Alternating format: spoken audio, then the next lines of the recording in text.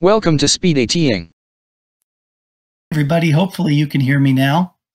Got some fun tech issues. This is going exactly the way I thought it might go, which is awesome. We are learning this as we go. Hopefully you can hear me now. I am broadcasting to all of the rooms, so regardless of which room you're in, you should be hearing this right now. We'll get started in just a minute or two. We'll start for 12:10 with our first breakout. As you navigate around, please feel free to move about between the rooms. As we go, we'll do 5-minute presentations. We will send updates in the chat.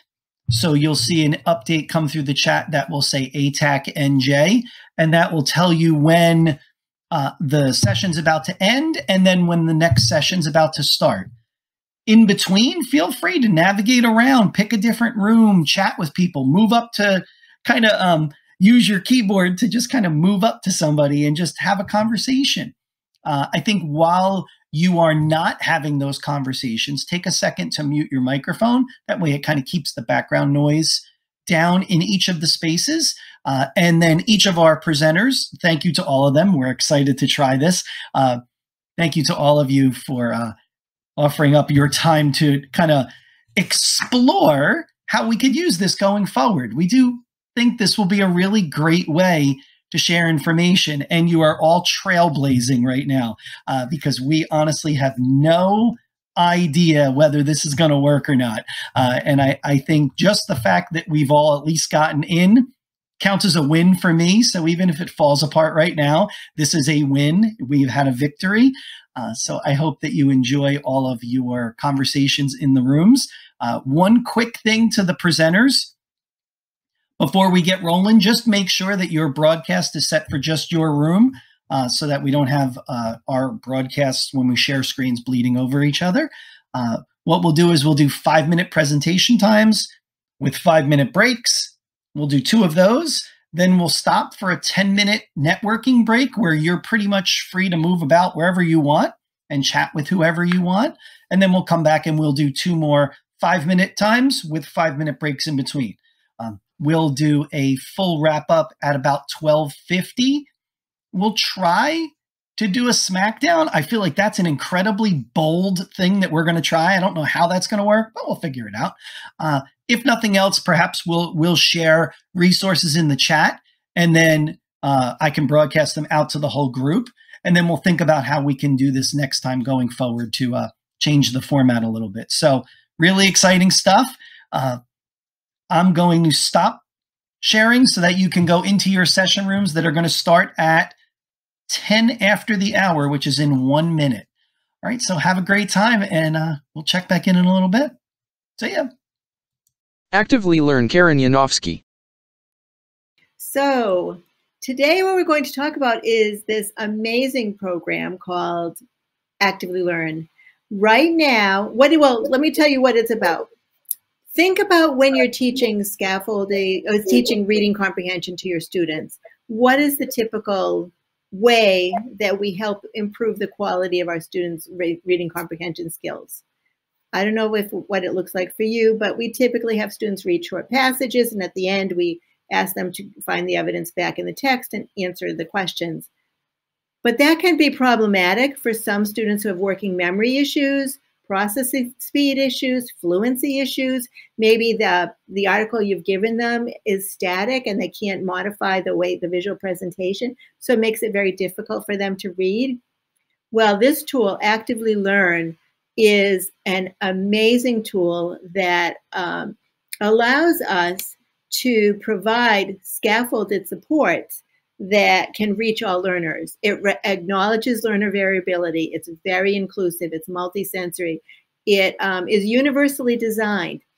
And what it offers you is thousands of articles that they have already adapted and made ready for you to use. So here's the main page. Once you've created an account, you can see I'm logged in. Here's the home page. You can choose articles by grade level, by Lexile level, by standard. You can choose by curriculum units. Let me just show you what that looks like. Yep, a little bit of a lag. Okay, genres, themes. you can, so they add new articles all the time. Like, for example, here's a new one because the CDC just said now this week said 3 feet apart is fine. So we can go into high interest articles, middle school. I mean, they have all different grade level. And so we can just choose this particular one, living through the pandemic. What I want to do is show you the magic behind Actively Learn. So I'm going to open up this article. And is it opening? Well, I still see a gray screen. Okay, did it open up for you? Do you see it?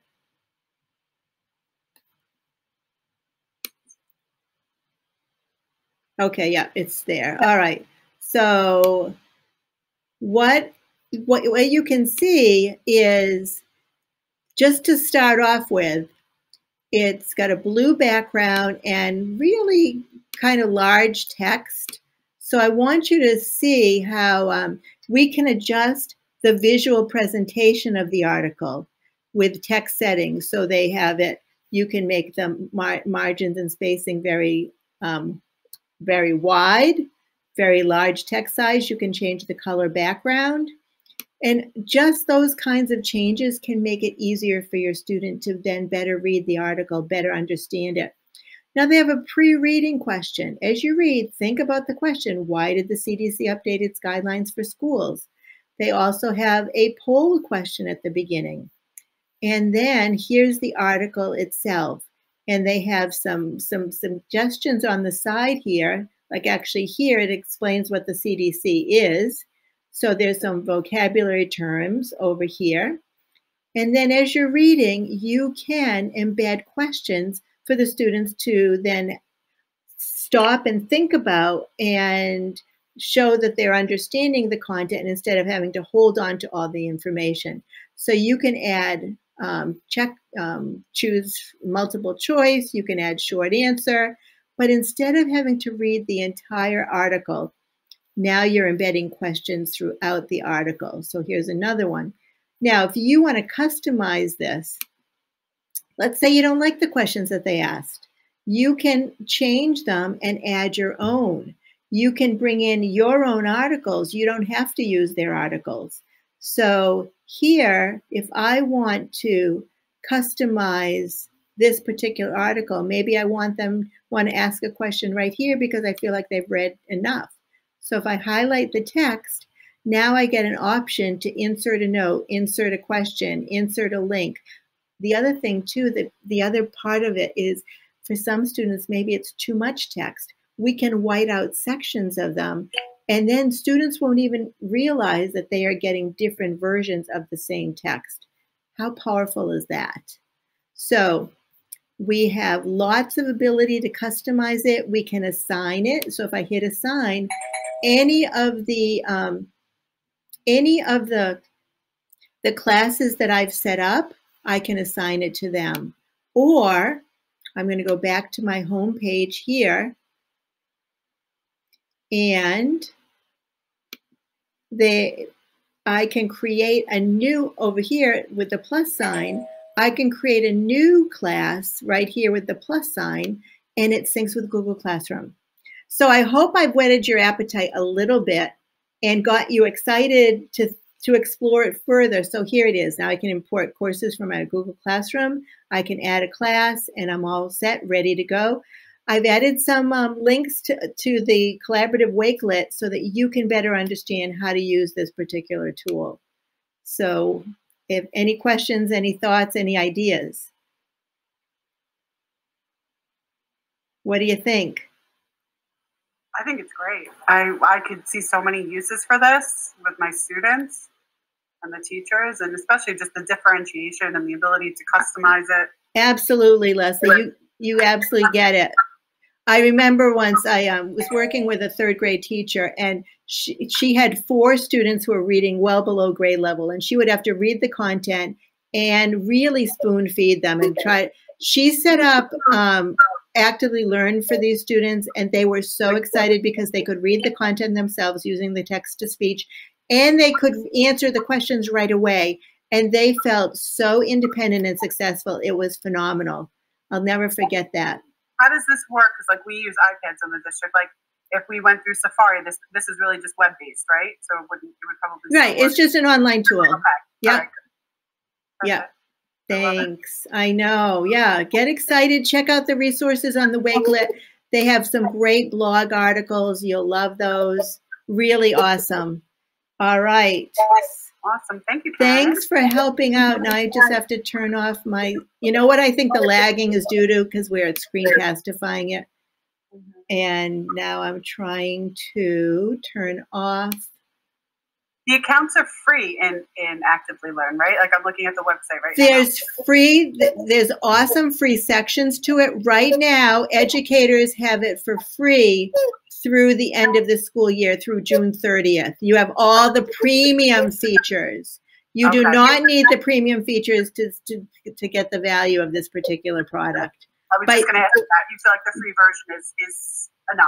The free version is tremendous. The premium version is even better. And explore it because you've got all the premium versions through June 30th. Google Keep Mike Murata. Hi, Mike. Hi. Hey, Mike. How's it going, everybody? Hopefully you didn't come in here the first time because my whole computer stopped working. Now it seems to actually be working. So this is kind of fun. Well, we only have 5 minutes, and I guess we should start now. So we're going to talk about Keep.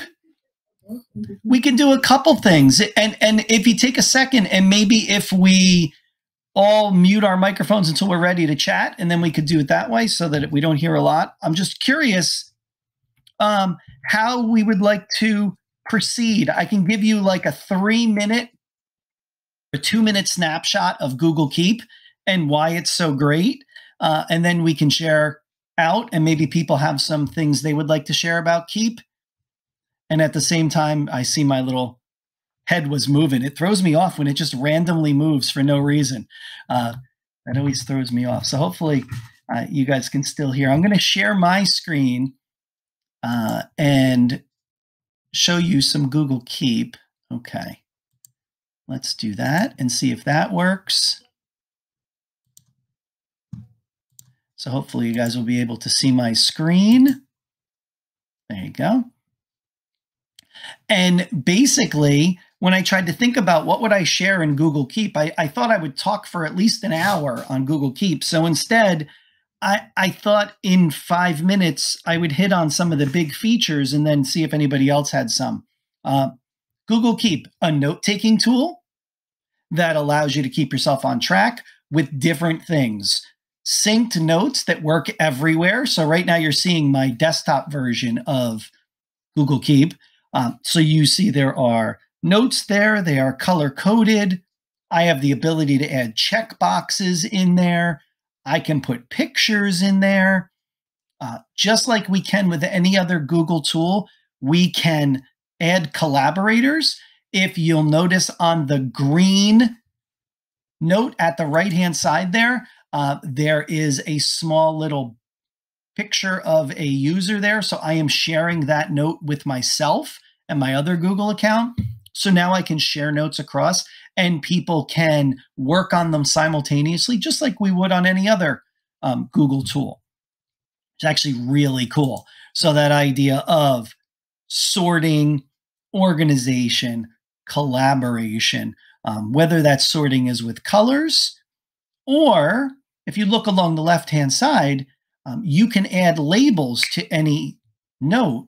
And with those labels, I can easily sort and search for things I might need. So if I'm looking for notes that I've written about history, I can click on those and suddenly only history notes pop up. So it's sorted everything out and only given me the note that I was looking for, which was history.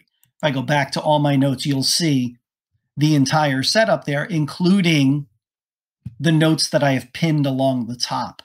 A couple other things that are really cool. When I think about the AT features of Google Keep, there is the ability to do OCR. So I can take a picture of any piece of material.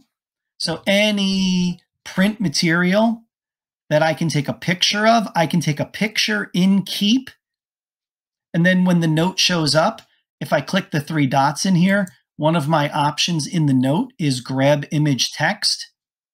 And as soon as you do that, all of the text from the picture comes out in the note itself. So if you're using this as a research tool or to be able to help a student move from a reading activity to a writing activity, you can do it that way and pull the notes out. You can also do speech to text into a note, and not just speech to text, but actually you get speech to text with the audio. Here's the audio piece. Hopefully. So I can speak into my phone, and then when the note shows up in my Google Keep, not only is the audio there, but I also have the text. It does the transcription for you. So as you see, the audio shows up as an audio clip that I can download and do anything I want with. But more importantly, that audio gets transcribed into the note. You see, it did make a mistake, so I can go in and fix it.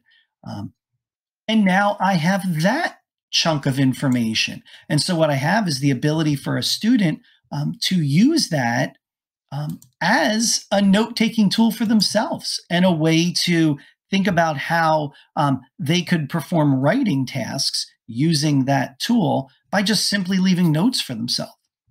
So a lot of different ways that we can use it. And just like that, it was 5 minutes. Hopefully that helped and you were able to get something from that. We are right now in a 10-minute break, so you feel free to move about the rooms and chat with other people, and then we'll start back up with another 5-minute session at 12:35. So hopefully this is working for you. I'd love to hear from you, things that you think we could use this kind of tool for, and other ways that we could explore providing training in this format. It is an interesting tool. So hopefully you enjoyed, and go out and explore or chat with me. Google Accessibility Kelly Sudding. Hi, so this is going to be a super fast 5 minutes. And so within this 5 minutes, I thought I would pull out 3 Google Doc accessibility settings that you should know about if you've not explored these yet. Again, there are tons of other things, but I've only picked out 3 just for time purposes. So this is me. I'm Kelly Sudding. I'm one of the patent specialists here in Indiana. We're the nonprofit education agency accountable to the Department of Education and Department of Administration. And so we are grant funded, so everything that we do is at no cost. So we provide services for all K through 12 public schools. That QR code there at the bottom will take you to my information if in fact that you would like to contact me at any time. So in my title, I have accessibility. So what does it mean to be accessible? So within this 5 minutes, I'm going to focus on accessibility when it comes to text. So this is what I mean. So not all PDFs are accessible. So one good way to test if you have something on your device and to see if a screen reader or a text reader will work, you will take your cursor and highlight over text. You see my name here is highlighted in blue.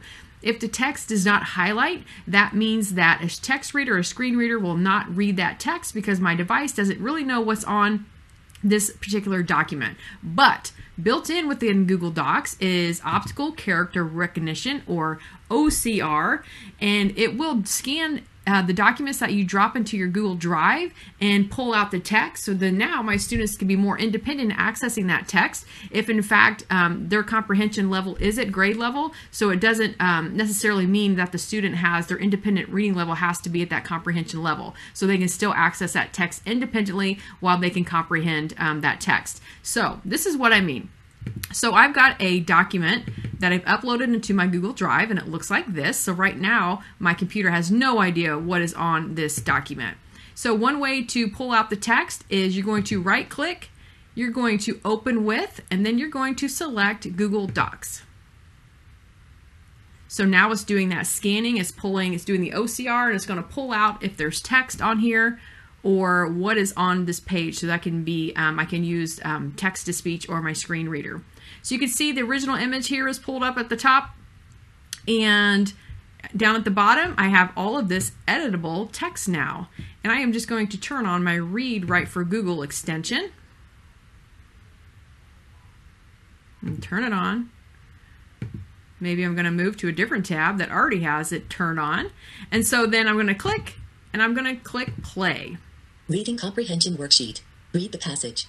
Then choose the best. So just like that, I've created this inaccessible document into accessible text for text to speech. So now, built in within Google Docs, I want to show you the voice dictation. So voice typing. This is a great tool for students to use who have all of these wonderful thoughts in their heads, and it's really difficult for them to get on paper. So having the ability to be able to use their speech for writing can be a big game changer. So underneath tools, I'm going to click voice typing.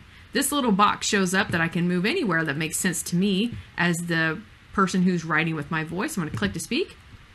Hi, now I can write whatever I want, and if I cannot spell the word phenomenal, it spells it for me. And then I stop typing.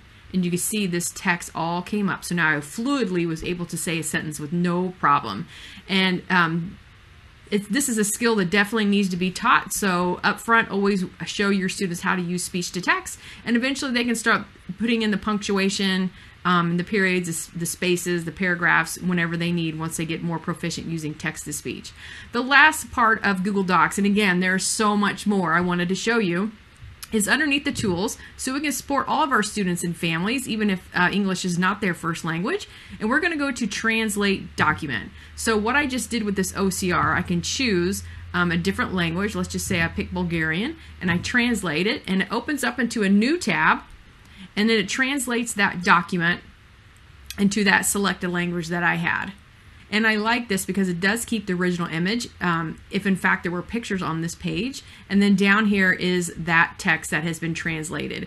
Is the translation perfect? No. Is it getting better? Absolutely. And it's definitely a tool to use to try to support our families.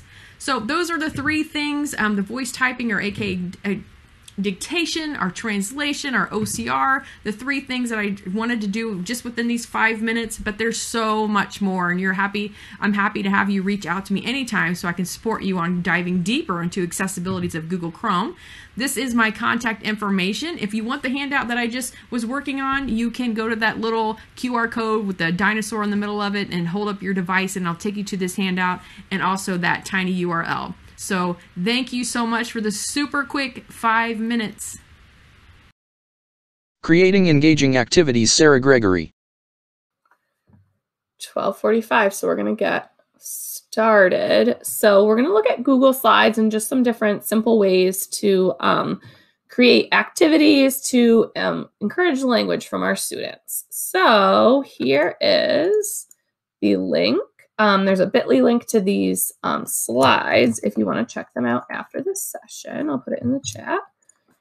And the first thing we're going to look at is just the really simple thing of inserting pictures and videos. So you can go to insert and you can grab pictures from your Google Drive, or what I like to do a lot is search the web. So it's kind of easier than going out of slides and doing a Google image search. If you type in transparent at the end, you can usually find an image that has a transparent background and drag that right into your slide deck. You can also insert videos, which I really like to do because, again, you could insert videos from your Google Drive, but you can also search YouTube and then your YouTube video. So here I clicked on YouTube. I just typed in this video if animals were around, and I'll click on that and it inserts it into my slides, which I like because then all my activities kind of live within one spot. They're all in my Google Slides. And also there's not that like distracting stuff on the side that you get in YouTube. So now, like I said, you can search images and remove the background, but the image search within slides doesn't always pull up like characters and things like that. So if you want to make something with a character, like here, say we want to do Raya and the Last Dragon. So this is an image of my daughter where I removed the background using this website, Remove BG. And now I want to get the character of Raya and the Last Dragon.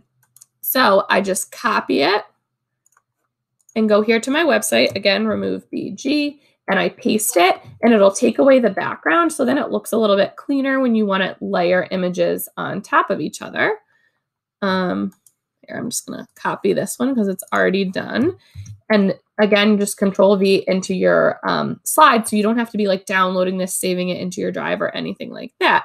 Now, if we want to make a picture scene and have a background, I like to actually insert the picture as a background. So you can see on your toolbar, it says change background. We'll choose an image. So I just did a Google image search of the desert. And then if I want to be interacting with this and moving images around, like hiding people, if I accidentally click on the background, it won't move. So it's nice when you set it like that. Now, again, because I want this to be interactive and moving things around, there's a Chrome extension that's called Full Screen Interactive Google Slides, so that I can't put my slides in present and still edit them. But when I'm editing them, I have all this like distracting stuff on the side. So this Chrome extension will put your slides into present, but you're still able to drag your images, and we could still be typing in our story. So it's kind of a cleaner view for our students, and we can still be editing. I'm having trouble actually turning it off though. Escape. So the next extension we'll look at is Giphy. GIFs are another thing that I really like to use with my students. And so you can search characters. This was an example where we're talking about emotions. So I can just drag a GIF in using this free extension, and then I have screenshots of my AAC icons. Now the Giphy extension is not working for some reason right now. It has something to do with that other extension, I think. But anyways, you just would click on it, search. I searched happy, I think. And then you can, again, just drag and drop the GIF into the slides. Oh, there it is working now. So again, you don't have to be saving it into your Google Drive, which is really nice. You just would drag it right in like that. And then we can be using the AAC icons as kind of a prompt for how we, what we want to say about the GIF. And there's like the text, you can just go ahead and delete that on the top. But my computer's being slow. So the other way I support AAC within Google Slides is I'll just take a screenshot of the home screen of my student's device, and then I'll add an icon highlighter in Google Slides that I can move around. So like if I want to highlight, okay, we're talking about feelings, tell me how they feel. Or if I want to say, all right, we're first start it off with a pronoun. So let's highlight all the pronouns. And the way I get this icon highlighter is you just insert a shape. And then the trick is you just have to make it transparent. So I'm going to draw my shape in here. And then on your toolbar up here, there's a paint can. And the top just says transparent. Oh, this one already did go transparent. Normally when you put it in, it's like gray. And then you can change the color here. And you can also change the thickness of the border. So we can make it like even bigger if we wanted to. And then you can drag that around to highlight some words for your student and click back to your activity after you give that prompt. So I think that's it. Our 5 minutes are up. Whiteboard.chat Elisa Wern. So this is whiteboard.chat, and you can move this screen around or make it full screen. There's a little full screen button on the bottom right of my shared screen. And this will allow you to make it full screen for you. It doesn't affect anybody else's size. But basically, this is a breakdown of what whiteboard chat looks like. So there's a tool section on this left-hand side over here. There's page navigation down here.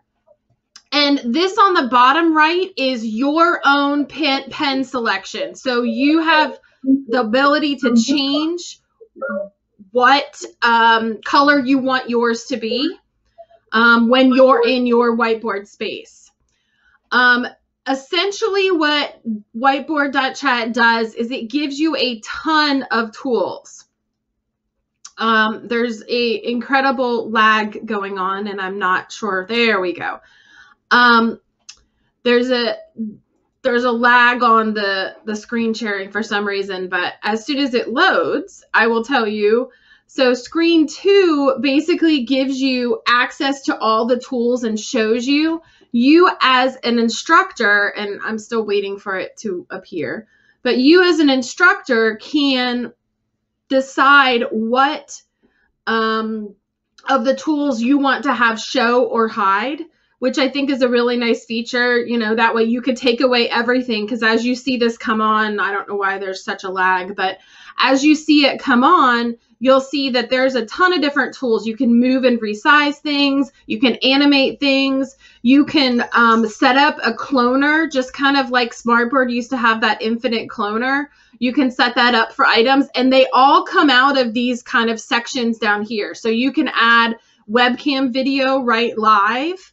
You can go in and change or adjust tools. You can go and make specific shapes, lines, arrows, add a video, which we'll see in a minute, upload PDFs or photos. And when you upload a PDF that has multiple pages, it puts in every page, gets its own page in Whiteboard Chat, which is kind of nice. So if you have a 4-page document, you don't have to resize things. It just drops one page on one page of Whiteboard Chat, etc. You can go in and type. You could, you know, there's an eraser if you need to go in and fix mistakes. And there's, again, all of the tools that you need to be able to add content and move it around are all on the pages. Let me see if I can, and I just moved that box around with not even really wanting to. There are a bunch of other tools that you can utilize that give you the ability to draw on the pages, add boxes. They just added a currency counter, so you can drop in like dollar bills and coins, and it automatically does the calculation for you as you're going, which I think is a nice feature to be able to show things. Let me see how long it takes to move to page 3.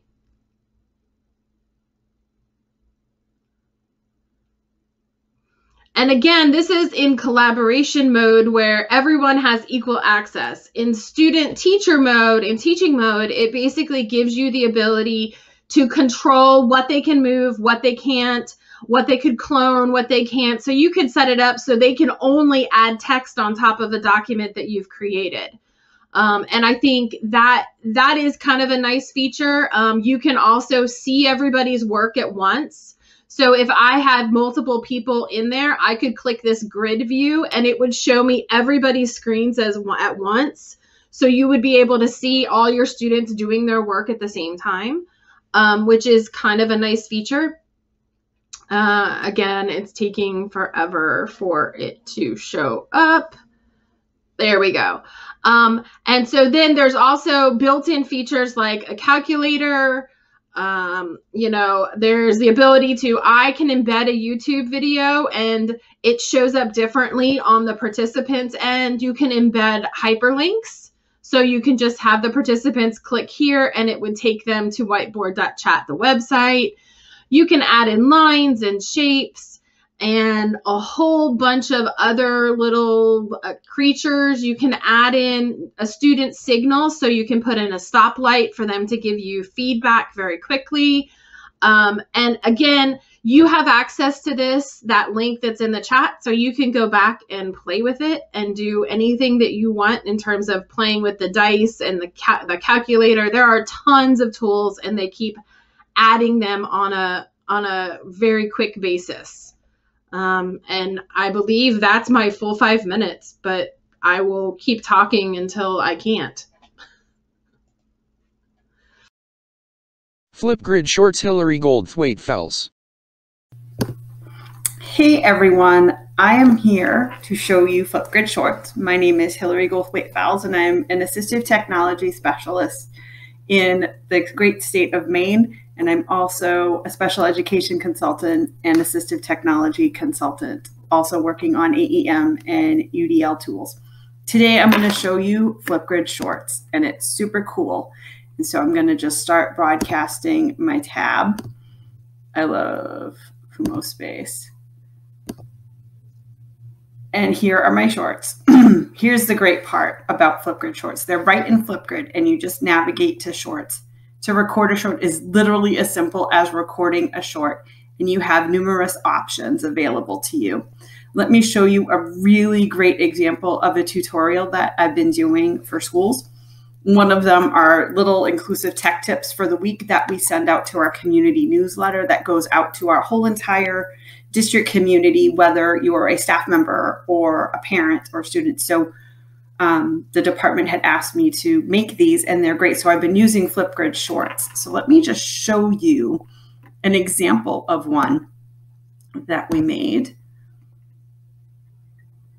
Hi everyone, this is a quick tutorial to show you how you can make your mouse cursor or change the color of your mouse. I am just looking at the tray at the right corner of my device. And when I click on it, I have some features that I can enable or look at. I'm going to go to my gear, which is our settings. And I can get to this setting in a couple of ways. I can type